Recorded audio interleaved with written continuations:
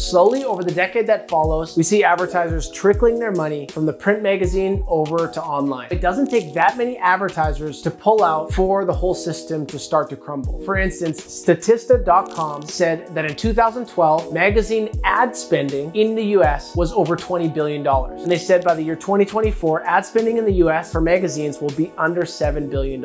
Also in the 2010s, Thrasher starts posting video parts online. This is the beginning of the end for physical copy skateboard videos. Moving forward from this, advertising in magazines was down, as well as the reach that the magazines had was also down. Unfortunately, this is where we saw the end for a lot of amazing skateboard magazines.